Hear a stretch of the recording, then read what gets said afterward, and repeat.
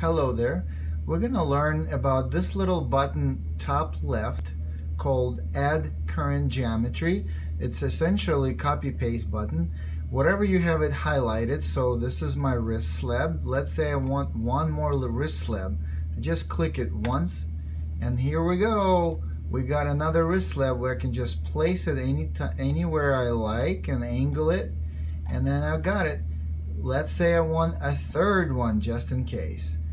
One click and we're there. Look, boom, MRI magic. And I'm just gonna place it right here. Let's say I don't want it anymore. Just hit delete once, twice, and then you back to the new wrist slab and click delete. Let's say if you have a stack,